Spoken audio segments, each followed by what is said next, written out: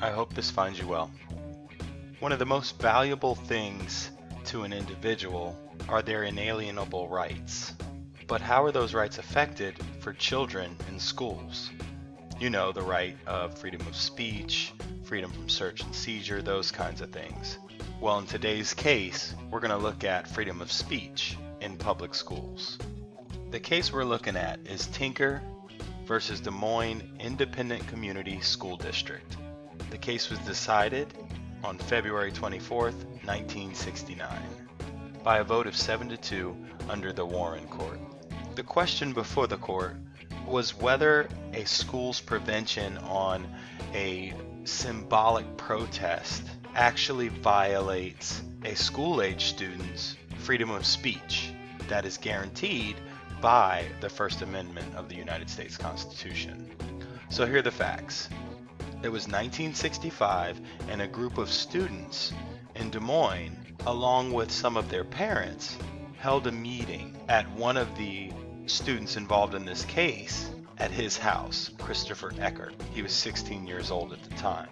And what their meeting was about was a public showing and protest against the Vietnam War. What they decided to do was to wear these black armbands. They're now known as the Tinker armband because of the case. So their demonstration was going to start on December 16th of 1965, and what they were going to do is wear these black armbands, and then they would fast on New Year's Eve.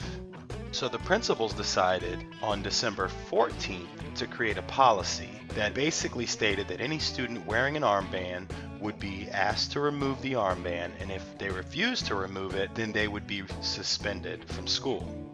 There were 3 students, Mary Beth Tinker and her brother John Tinker and Christopher Eckert, who refused to remove their armbands when they were asked to remove them. John Tinker was 15 years old, Christopher Eckert was 16 years old, and these two were both in high school. Mary Beth Tinker was John's sister, and she was 13 years old, and she was in junior high school. So each of the 3 were suspended, and that's when they decided to bring suit. Both the District Court and the United States Court of Appeals for the 8th Circuit upheld the school's actions, finding that it was necessary for them to limit the students wearing these armbands in order to prevent disruption. However, the Supreme Court didn't agree.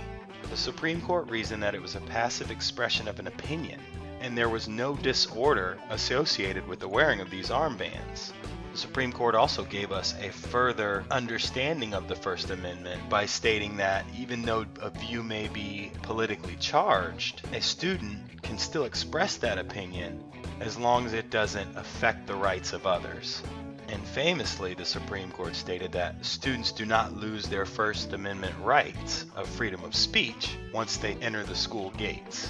For the school officials to win, they must be able to prove that the conduct, the wearing of these Tinker armbands or black armbands, materially and substantially interferes with the school itself. Des Moines School District couldn't do this because their actions were motivated by fear of possible disruption, not that there was any actual disruption or interference within the classroom. So ultimately, the Supreme Court ruled that students do not shed their personal rights once they show up at school. Justice Black wrote a dissent, and his argument was basically that the First Amendment should be limited to speech alone, and here the wearing of armbands, in his opinion, didn't constitute speech. And he also agreed with the school district that the wearing of those armbands was disruptive in itself, and it did interfere with discipline. Justice Harlan also wrote a dissent, and in his dissent, he didn't see where the school board had any kind of improper motive for implementing the dress code, if you will. So where are they now? Well, Mary Beth, the youngest of the 3, according to Wikipedia, goes on speaking tours in the United States and teaches young people about their rights, which is pretty cool in my opinion. Thanks for watching.